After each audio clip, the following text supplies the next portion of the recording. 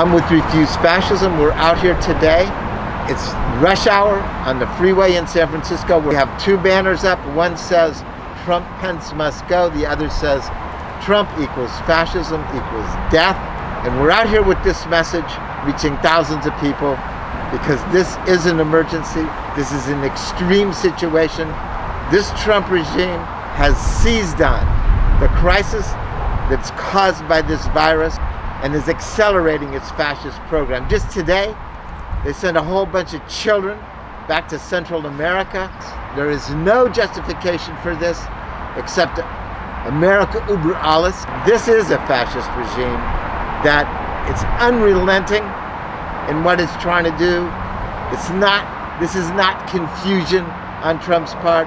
Yeah, there's plenty of chaos, but there's a coherence, a fascist coherence to it. Too many people are standing back, watching this unfold, thinking there's someone's gonna come and rescue us.